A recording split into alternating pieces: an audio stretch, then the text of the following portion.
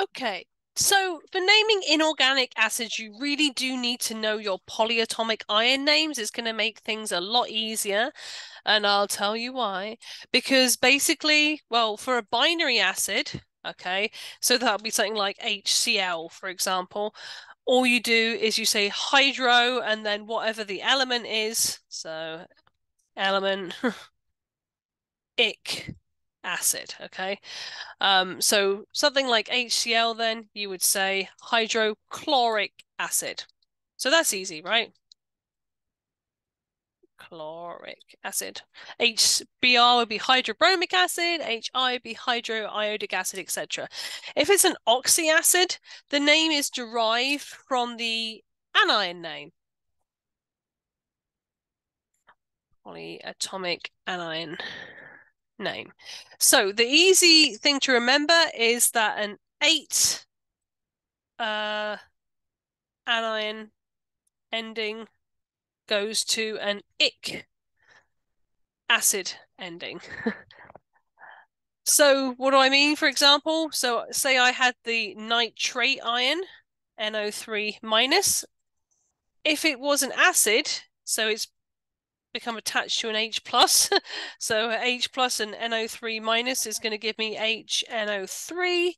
That is what we'd call nitric acid. So see, the 8 from the nitrate ion has gone to the ic for nitric acid, okay?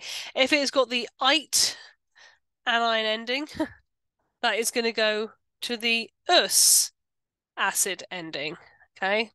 So if you haven't learned them all, now would be a really good time. So if, say we had the nitrite ion, NO2 minus, we would form the acid, well, H plus and NO2 minus would just form HNO2, and that would be nitrous acid, okay? So what about those oxyhalide acids? Well, remember we had things like chlorate and chlorite, but they could also have one more or one less. So it's the same thing, right? So if we have like chlorate, ClO3, I really can't type today, minus, that would give us chloric acid.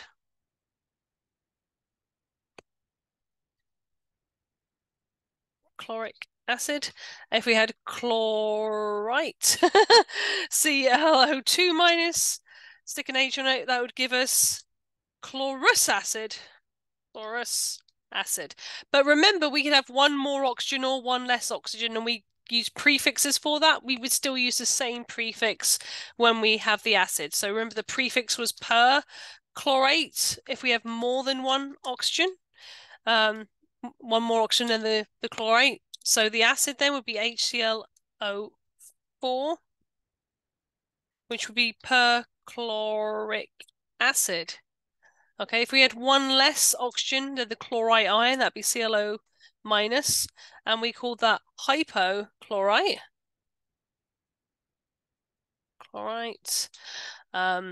So stick an H plus on it, it's HClO, that would be hypochlorous acid. So we still keep the same prefixes. Hypochlorous, it's the acid I spelled. I need to spell something wrong. So like for these guys then, HNO2, that is going to be nitric acid. H2S is going to follow the binary rule, so that is going to be hydro sulfuric acid. H2SO3, well, SO3 2 minus is the sulfite ion, so that would be sulfurous acid. Okay, so SO3 2 minus is sulfite, just as an FYI. HClO3 will be chloric acid, coming from ClO3 minus being the chlorate ion.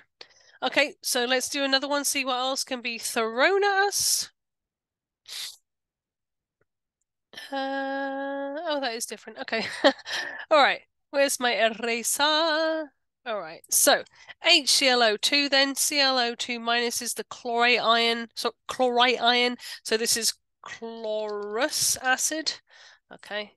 Because ClO2 minus is the chlorite ion. HF will be hydrofluoric acid. H2SO3, we've already done it, it'd be sulfurous acid. Sulfuric acid is H2SO4, right? Because SO4 2 minus is the sulfate ion. So 8 goes to ick. That would be sulfuric acid. So sulfurous acid.